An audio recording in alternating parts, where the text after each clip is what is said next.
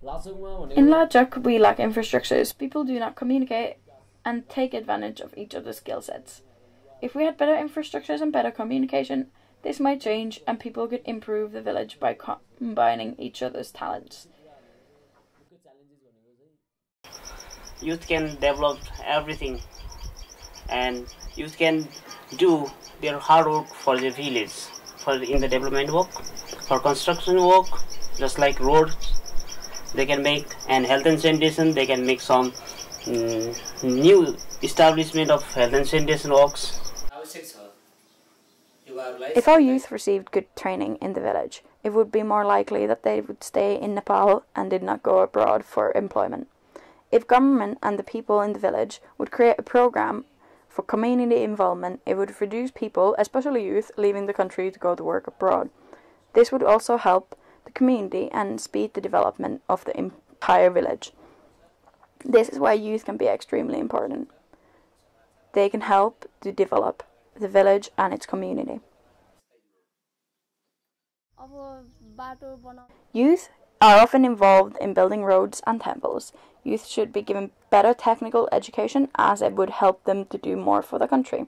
In Lahachuk, as I am also involved in the small goat farming, and we have 4 partners, youth 4 partners, and we are just developing a goat farm there in our own locality, in our own grassland. And just like ours, mainly youth are involved in agriculture, just like horticulture and floriculture, and also they are using the manpowers for construction works, just like in house making. I'm not involved in any businesses as I am a student. I'm a science student, which makes it hard for me to be involved as I only can help in science related issues. I do believe though that youth should be involved in businesses as it helps their future and it helps to develop the village itself.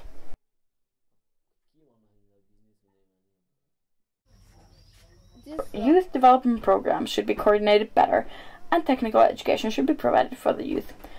Youths, they are in great confusion in Nepal what to do in the country because they lack fund, capital, and in Nepal there are also very few opportunities, and as I have found here, most of the youths are in dilemma what to do in the country, or either to go abroad or for unemployment or work in the country.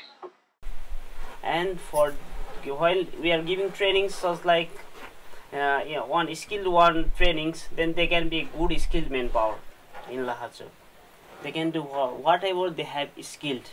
Just like whenever one's learn computer, then he can teach the computer for another one in institute.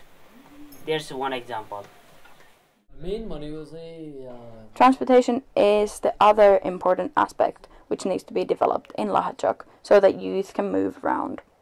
Technical education and agricultural education are important for the youth as well. If youth were educated better, they could revolutionize the way the village deals with agriculture. This should be done by giving youth contemporary training on changes that are happening in the field of agriculture. If youth were given better education in a variety of fields, it would improve our chances to move higher in our community. Well, involvement of youths in community work is prominent, and one of the problems of our country is unemployment, and many of the youths have gone abroad for foreign employment, and in such a situation, youths getting involved in community work becomes so effective, so that youths can have this feeling to work in their own nation, to develop their own nation. Yes, beside this, if youths are involved in community work, they can be responsible for the development of their community.